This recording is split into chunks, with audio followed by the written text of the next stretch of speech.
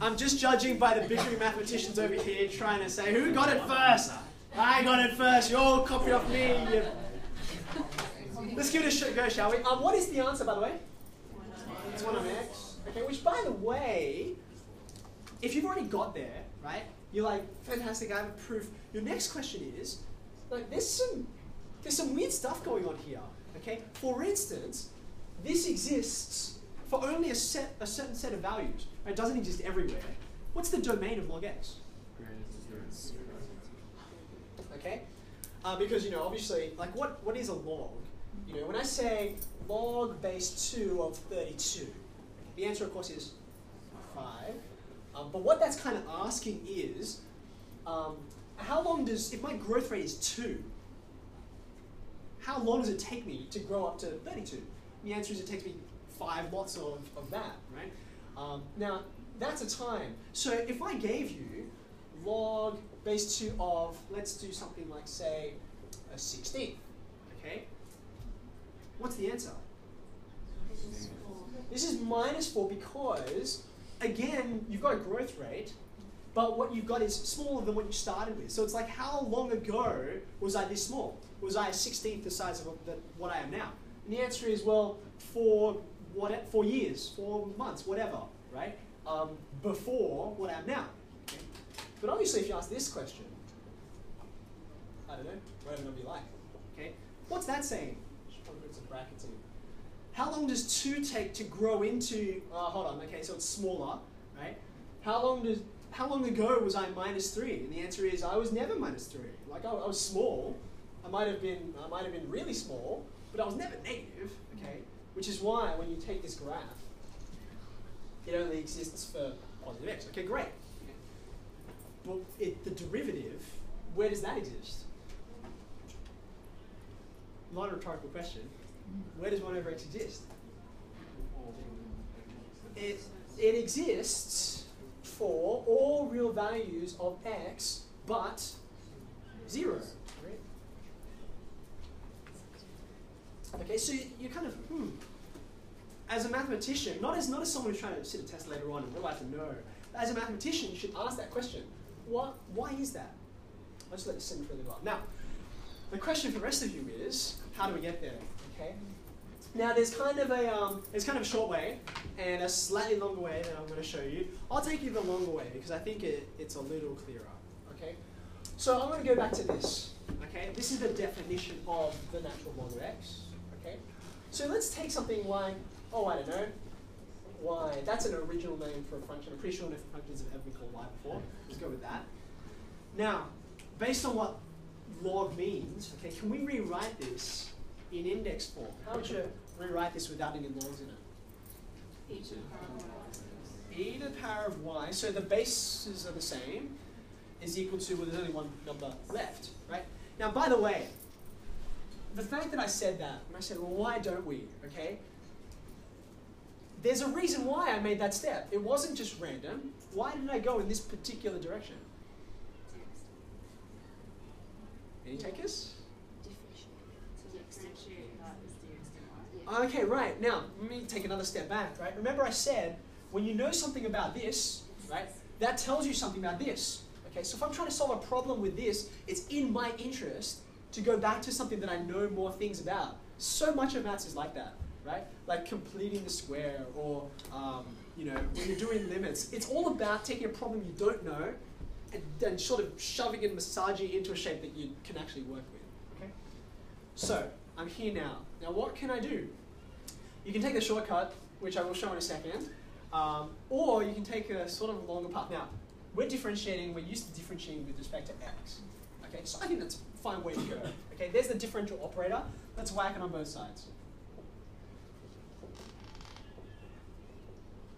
Okay, now the first thing that's good about this is that this right-hand side, okay, I kind of know what that is, so I'm making some progress here, right?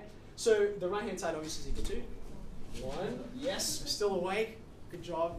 Period 6 on a Monday. The left-hand side, what problem does it present to you? There's no x. There's no x's. That's still a function.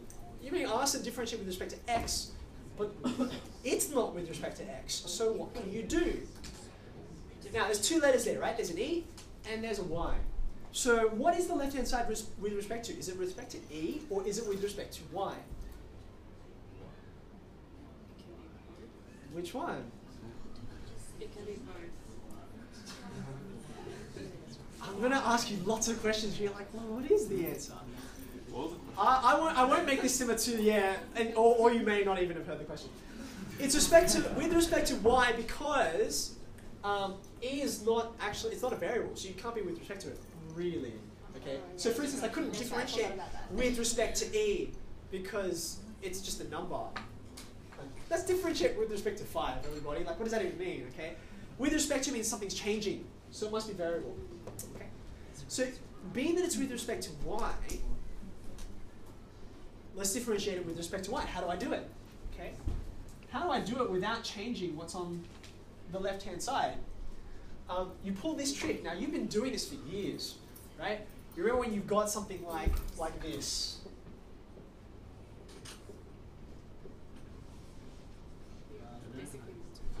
Okay? You're like, what do I do with that? I know what to do with fractions. You put them on a common denominator. But these guys are surds. Surds don't like playing with each other. They're really antisocial, right? So what can you do? You have to do something to these fractions so they can mix. What is it? You have to rationalize. Now, how do we rationalize? If I wanted to rationalize this first fraction, what would I do to it? I'm going to multiply by, and it has a name. What's it called? The conjugate, right? You should be so sick of conjugates from last term, right? Okay, so you multiply by the conjugate, but you can't just decide I want to multiply by things. You've got to divide as well, so no changes actually happen. Okay, we're all good so far, yeah? So I've done the same thing down here. Now I know it's a little weird because it's not a number, it's a differential operator, but you can still multiply and divide by it just the same. Okay. Now, how has it made things better? What should I do here? Now, you know, this means differentiate, right? But there's a reason it's written as a fraction. Because differentiation is about, you know, rise over run and that kind of thing. So being that it's a fraction, whoops, hold on, what did I do? Yeah, no, that's right. I can swap the numerators around because multiplication is, what's it called? Is it commutative or is it associative? This is year 7. Then A times B is the same as B times A. Right? So I can swap them around, no problems. Okay? That's true. So now here, what do? Here, this part means differentiate with respect to Y. Okay? So let me just make that a little more obvious. Chuck this guy out the front. Multiply by this. Okay, now I can work with this. Right? So, let's get rid of you surds.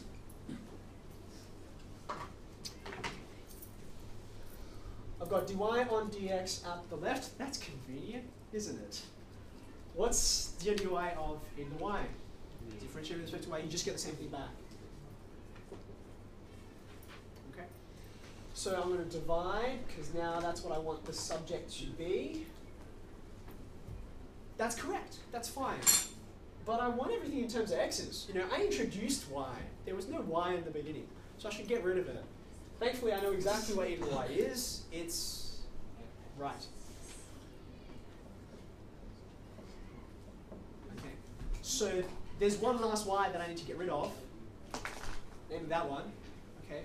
So let's separate it from the differential, and I'm home. Okay, makes sense? All right, that's not too hard. Let's just very, very quickly try out a couple of examples. Okay, because really where it gets interesting is where you start to mix it in with chain rule. Okay, so if you were to do this, what would that be equal to?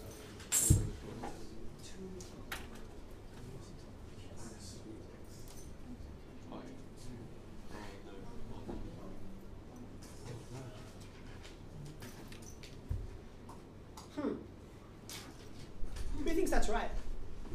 Anyone? Hands up straight. Hands up straight. Commit to it. Come on. Don't be like, is it right or not? Yes. Okay, all right, fine. Now, therefore, how can it be that two pretty different looking functions can have the same derivative? Don't answer. I want you to think about it. Can you explain why? Does anyone, without actually saying it, does anyone reckon they can explain why? Okay, yeah, keep it in your head. I'll come over and touch you in a second. That's your homework. If you're one of those people who are like, yep, I'm sure, okay, your homework is to tell me why two completely different functions have the same derivative. If you didn't put your hand up, you're like, I'm not convinced. Your homework is to convince yourself, because it is right. The question is why.